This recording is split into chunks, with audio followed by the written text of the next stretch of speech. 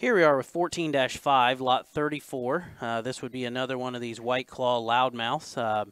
Really deep litter here with lots of different, kind of types and kinds. But I think this one here just exemplifies kind of balance. This one here is a shapely gilt that's, I would call adequate in her bone work. She's certainly not the gaudiest bone one in the world, but she's an attractive gilt that from the side certainly catches your eye in terms of her head and her neck. She's so feminine about her head and neck. She's very square coming right at you. Her feet and toes are very, very good.